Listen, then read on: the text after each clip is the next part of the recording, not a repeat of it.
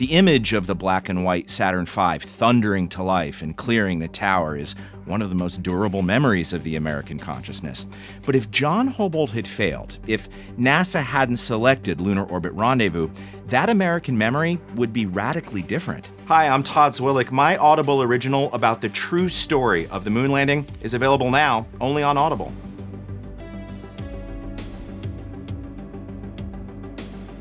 John Houbolt was an aeronautical engineer. He joined NASA, or what would become NASA, right after World War II. He was an airplane guy. He wasn't even a space guy. He worked on airplane wings and runways.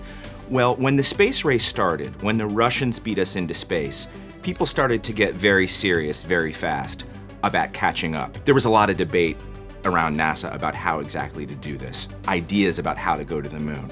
John Houbolt had an idea about how to do it faster and cheaper, and in a way that you could really land astronauts safely. But John's story is one of perseverance. He campaigned for about 2 years for this idea, Lunar Orbit Rendezvous. That's how we got to the moon. That's the lunar lander that's so famous now.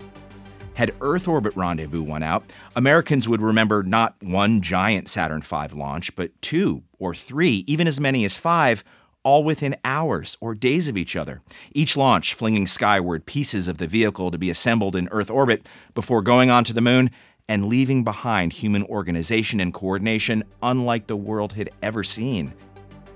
You absolutely don't have to be a space geek to be in this story. John's story is a human story. John grew up very, very poor. It was a huge accomplishment for him to be at NASA in the first place. But when John wanted to get his ideas into the mix about going to the moon, he wasn't treated very well.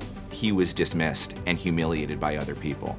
And he just didn't take no for an answer because he knew he was right, and he was right. If John didn't have that streak in him, we probably wouldn't have gotten to the moon. People who know the most about the history of Apollo, most of those people understand and accept now we definitely wouldn't have made it by 1969 if it hadn't been for John.